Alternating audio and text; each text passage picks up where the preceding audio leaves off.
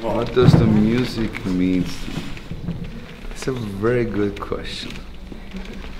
Because I ask myself every day why I do music. I don't know. I really don't know. I just know that this is the most important thing in my life.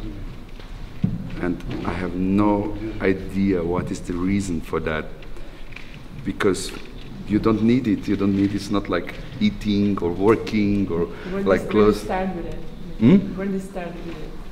In which time? I don't know. It was from the beginning. It was just some things like it's crazy. Like some things call you and you have to serve to this thing. I don't know why, but it's the most important thing, and I think that it's the most peaceful thing in the world. So when you know, there is nothing bad on this to make music. You just share good feeling.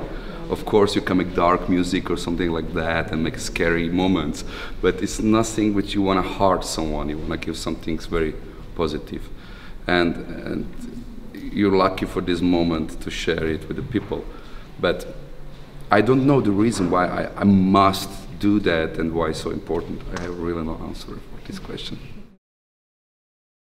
Yeah, being in the moment, you know, I try to don't go on the stage for the egoistical or like a therapy or something like that. I go on the stage because I try to serve to something which is bigger than me, than myself. So I believe in some things, and this is the sound. It doesn't matter which kind of style of music. I think any tone you play, any sound you play, you have really to give everything for that. Any tone is very important, any sound.